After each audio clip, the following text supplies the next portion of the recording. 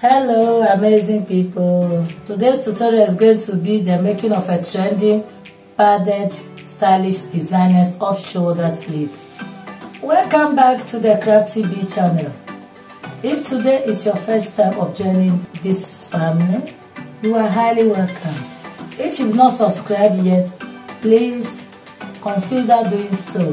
Also hit the notification bell to be the first to be notified anytime I upload a new tutorial. To my old subscribers, thank you so much for coming back to watch my videos. I really appreciate you guys. So without wasting much of your time, let's get on with the video.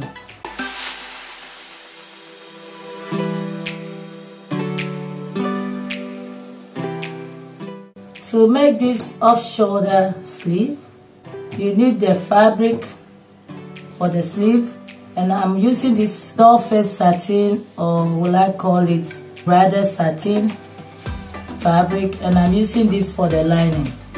And also I'm using fusible interfacing. Some people call it wadi. It's the medium size that I'm using, and this interfacing gives the sleeve the structure to stand. So with me here I have a sketch of an arm. So you are going to be measuring from the shoulder to your bicep. So whatever you get here, you add 2 inches. So in this case my bicep is 5 inches, so I added 2 inches. That's 7 inches. So I'm going to cut 7 inches for the length. So the next thing is to measure around your arm on the bicep area. Then whatever you will get, you can add 3 inches, you can add 2 inches, but I'm adding 3 inches.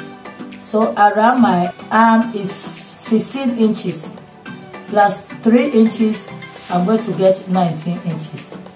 So I'm going to be cutting 7 by 19 inches. The 7 is the length of the sleeve. Why I added 2 inches to make it 7? Because the sleeve is going to have a pleat. I'll be using 1 inch for the pleat on the side in the armhole area. And the 19 inches is around the bicep area, around your arm. So I got 16 plus 3 inches is 19 inches. So 7 by 19 inches. That's what I'm going to cut.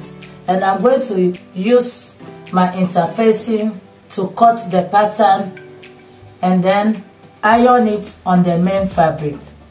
So let me start with my interfacing. Because I want the sleeve to have that structure, that standing structure, I'm going to double the interfacing on the sleeve. And I'm going to iron it on the lining, not on the main fabric. So the next thing to do is to be marking the around arm. That's the wideness of the sleeve, which is going to be 19 inches. 16 inches plus 3 inches. And I'll square the 19 inches here again. Then I connect the line straight. Now I'm going to be marking the 7 inches for the height of the sleeve.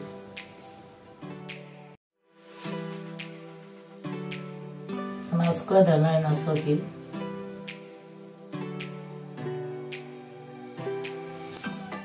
So this is 19, that's 7 inches. So I'm going to cut it out. So I cut out the interfacing, and I'm going to use this as a template to cut the lining and also to cut the main fabric. But I'll be adding half an inch all around the pattern for sewing allowance. I'm done cutting the lining and the main fabric. This is the good side and this is the wrong side.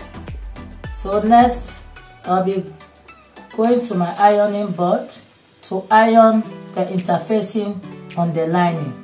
So I'm going to cut one more of the interfacing to give it that structure effect. I'll be ironing the fusible part on the fabric. As you can see, I left the half inch around it. So I'll be back. So I'm done with the interfacing. I iron it and I doubled it.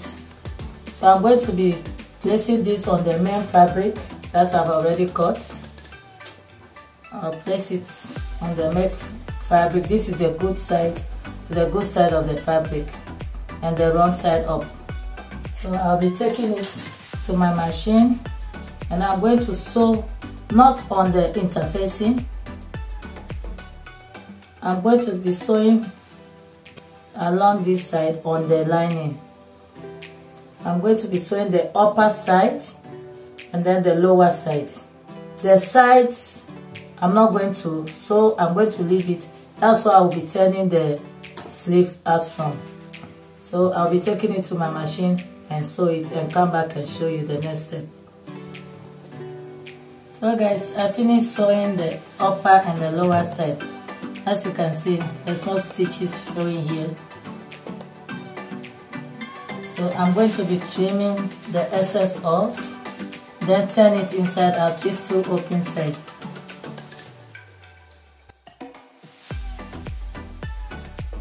So this is it. The interfacing didn't come well. I'm turning it inside out from the side and I'm going to press it again.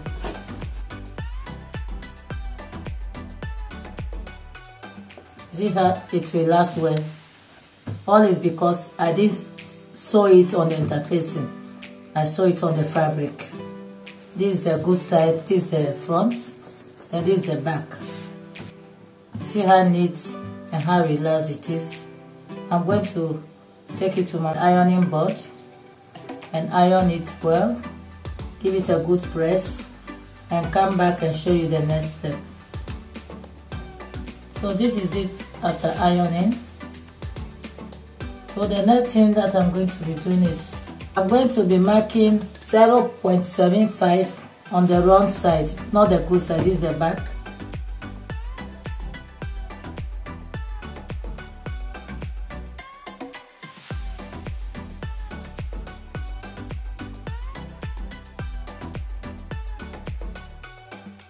So next I'm getting my stretch ruler to mark the lines straight.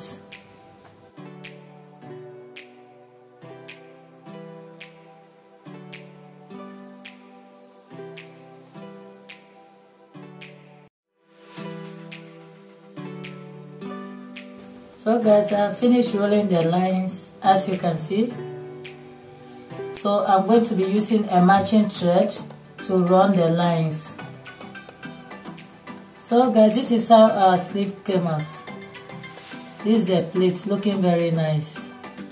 And this is the wrong side where I marked the lines. Next, I'm going to be finding the midpoint of this line. And then the midpoint of this line. And I'm going to give it 1 inch pleat in the middle. And this side too, I'm going to give it 1 pleat in the middle. This 7, the midpoint is 3.5 here. So I'm going to give it 1 pleat in the middle like this. 1 inch pleat like this. And I'm going to pin it down. Then I come to this side also. So when you are pleating it, you have to measure it if it's equal. The pleat should be the same size and also should be facing towards the same direction.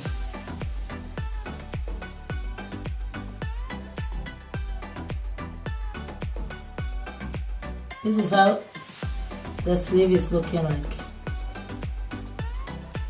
So one thing I forgot, I reduced it by 1 inch.